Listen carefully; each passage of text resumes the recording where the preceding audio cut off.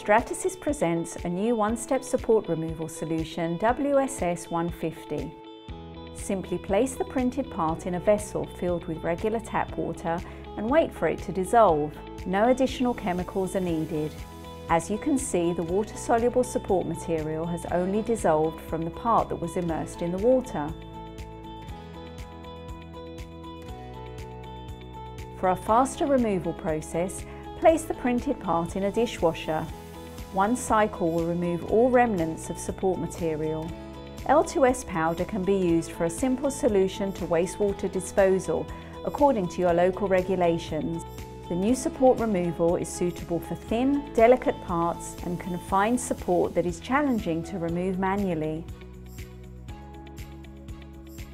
It's also suitable for easy removal of support from intricate and internal channels that's usually not removable with traditional support removal processes.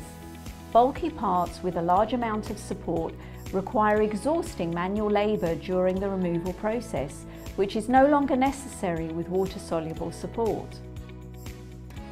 For more information, visit our support centre or the Polyjet support materials page at stratasys.com and make it with Stratasys.